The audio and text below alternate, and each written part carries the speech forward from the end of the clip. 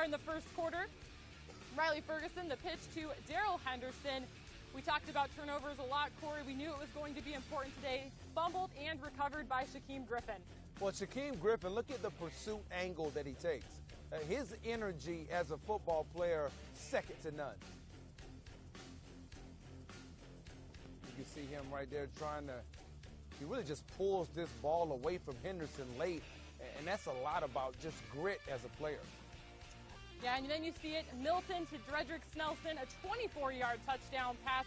The Knights are going to get started early in this game. A fast start for UCF, up 7-0 here in the first quarter. And what a performance by Snelson. I think late in the season, he's even taking his game to another level. And you see him beat Jonathan Cook in the slot. Cook had a problem today in coverage. And here you see Anderson, the 62-yard rushing touchdown. Starting on the Memphis 20, this would lead to a 31-yard field goal. UCF up 10-0, 6 plays, 80 yards that drive. It was looking like UCF might run away with this one at this point in the first quarter. Yeah, it was. It was going to be important for Memphis to get its running game going, and you can see they get it going right here. That was something they didn't get going the first time these two teams played. UCF up 10-0 in the first quarter. This play, 2nd and 8 on the Memphis 37. Taylor, the rushing touchdown.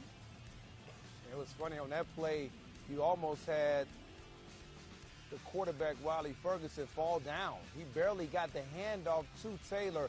Excellent red zone runner. You're going to see them go off tackle. And one of the things that they do quite a bit is run to that left side. Pretty good block by Kaiser up front. Well, here you see it. UCF up 10-7. Milton to Akins, 48-yard touchdown. He's been a big wide receiver for this group all season long, Corey. Yeah, he has. I mean, former baseball player, professional baseball player. He's played wide receiver for this team. Back in the day at UCF, he used to return kicks. And this, once again, Mackenzie Milton finding a matchup. This against their freshman safety, Josh Perry. Perry falls down in coverage. Touchdown, Knights. Well, here's an interesting play, Corey. First quarter, the clock is winding down. Memphis is going to run this play. The UCF defense, they look like they're set, but they're not really set. They get some big yardage on this play. Ferguson to Dykes, 64 yards. The quarter's going to end here. It's going to be followed by a Memphis score.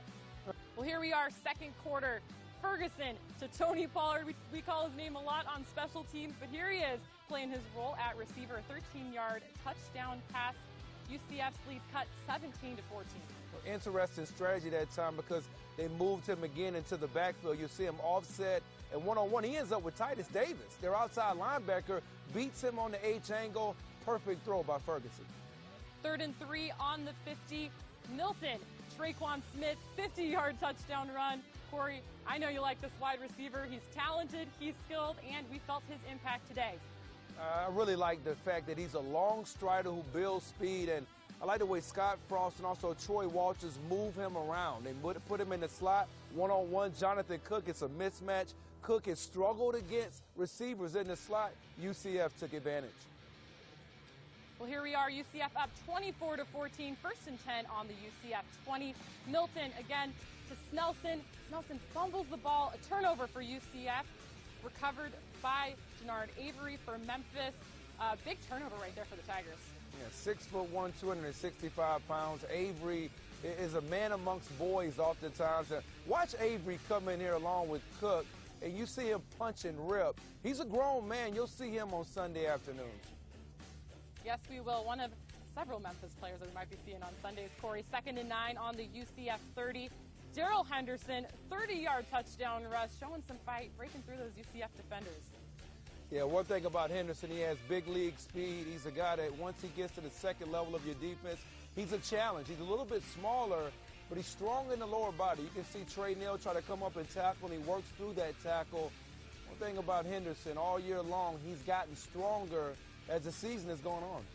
Well, he got the job done today, but here we are, 2nd and 10 on the Memphis 11. Milton picked off by Tito Wyndham. 2nd consecutive UCF turnover. Turnovers were something that UCF struggled with in the first half. Yeah, and I think this was a good play design. They actually was kind of a follow type concept, and it just went off the hands of the receiver, and Wyndham was in the right place at the right time. here we are. Here's another look at it. Big time turnover. All right, here we are, 2nd and 8 on the Memphis 32. We've called this duo quite a bit this season as well. Riley Ferguson to Anthony Miller, 68-yard touchdown run. Memphis takes the lead 28-24, 5 plays, 97 yards. Well, I think one thing that Ferguson does, similar to Paxton Lynch when he was in school, this is a double move concept, a little bit of a slant and go, and you get in one-on-one with the corner outside. Clark, who's a good cornerback for UCF, but Miller, savvy route runner. We're still only in the second quarter here. These highlights are going on forever. 2nd and goal on the Memphis 6. Milton pass picked off by T.J. Carter, the rookie of the year. He returned that 25 yards, the 3rd straight UCF turnover. Yeah, Carter does a pretty good job outside at playing man-to-man. He comes off of his man on I think that might have even been going to the slot receiver. You can see him down at the bottom. He comes off his man and actually does a pretty good job of just reacting to tips and overthrows. That's how you get interceptions. Well, here we are nearing the end of the first half. 2nd and 4 on the Memphis 31. Riley Ferguson to Dykes, 46 yards to the UCF 23. You see him fighting there, Corey. Yeah, well, he's got a matchup this time against Shaquan Burkett, and he gets up the seam and makes a pretty good move on Neal.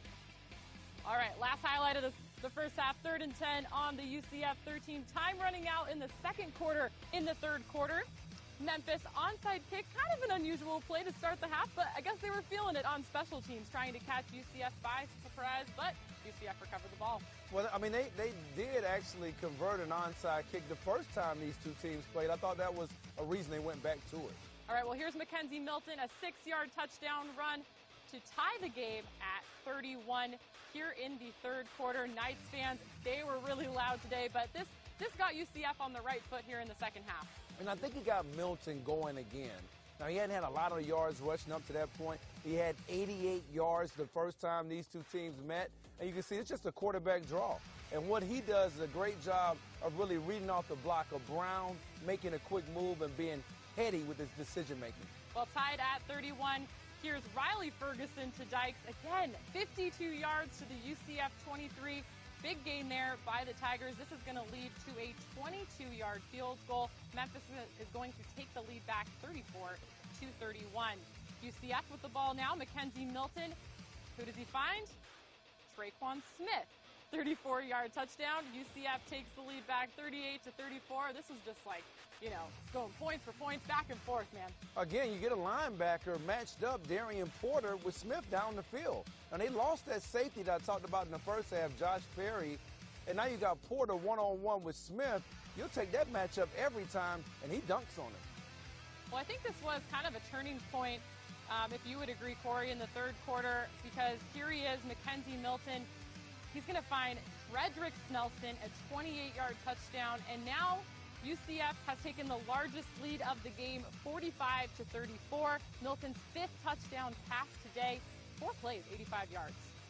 Yeah, and that was a pretty good defense that time by Wyndham, who had a pretty good game. And just a minute ago, I said that it was Porter that got beat. Actually, it was Gonzalez for Memphis. But again, another Memphis defensive back getting matched up down the field. Wyndham, who actually had his best, probably maybe his best game of the season, gives up the score. Well, here we are in the fourth quarter, 45-34. Ferguson sacked by Shaquem Griffin, an 8-yard loss. The senior getting this crowd going at that point. And right now, it seems like UCF had all the momentum. 46-yard field goal for the Tigers to chip away at the deficit, but they missed it. Yeah, and that was something to keep an eye on, because coming into the game, Patterson's long on the year was 42 yards. So you just wondered whether or not he would be able to be a factor in this game if it came down to a field goal. Well, at this point, you're kind of wondering, is UCF, the nightmare, there you see it, going to run away with this one? But he's been a difference maker all year long. Tony Pollard, 66-yard rushing touchdown to get Memphis back within 7 points. And you're like, okay, Tigers are getting back in this one. UCF only leads 48-41 at this point. And if he gets on the edge, he turns back into that kick returner averaging 44 yards per kick return. Outruns the angle of Trey Neal and is able to beat him. And once you get past that safety's angle, you'll see it right here. It's a good block by Taylor on Shaquem Griffin, and then he beats the angle of Neal, and there's that speed that we've been talking about all afternoon. Yeah, Tony Pollard, we talk about him a lot on special teams, but big game today, rather, at the receiver position. But here we are. Score remains UCF 48, Tigers 41. UCF goes for it on fourth down from their own 35-yard line and converts, but that drive did eventually end with their first punt of the day. Here's Ferguson to Pollard, 29 yards to the UCF 39.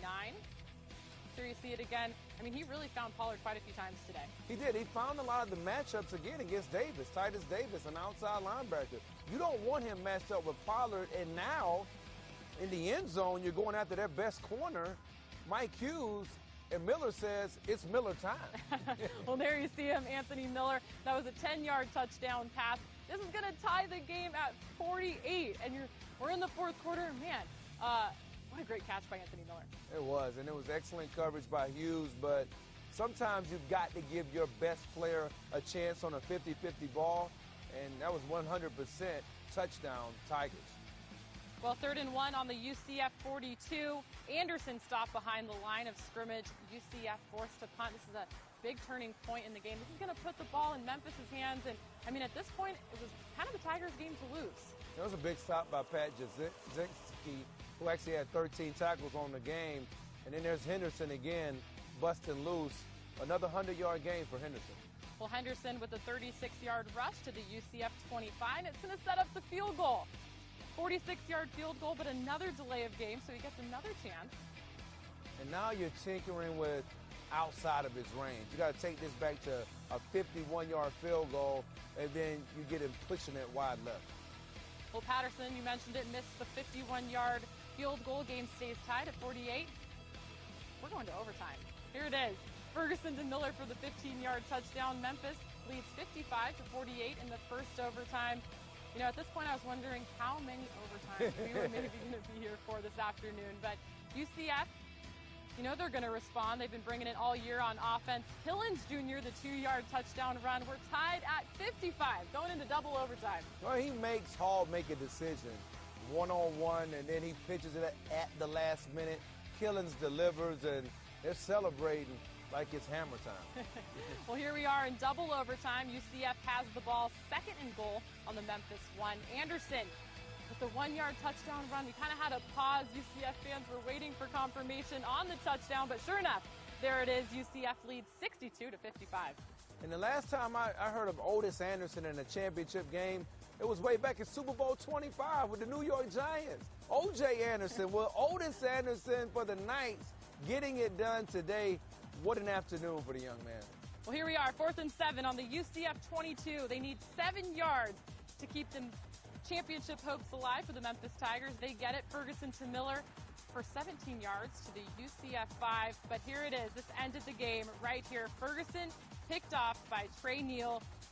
And UCF is your 2017 American champions, remaining unbeaten on the season at 12-0. Look at those fans celebrating. You know what?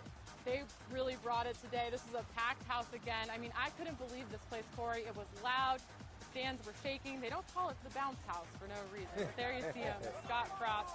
A really emotional afternoon here as he hugs all of his players. I mean, he just said it on our set. Like, if you would have asked him this question back in September, if this team would be 12-0, he would have said, you know, no way. Couldn't have imagined this happening to this team. Well, I think one thing that we talked about during the pregame show was the fact that all you heard about in the preseason was USF and how they were going to have a perfect season. And if you think about the last game of the 2016 season, nobody competed with USF any better than UCF. So they had to be thinking, like, wait a minute, you're in our division, you got to get through us first. And not only did it come down to a last-second kick return by Mike Hughes in that game, it kind of like set up what this championship game really would come down to, really the two best teams in the conference.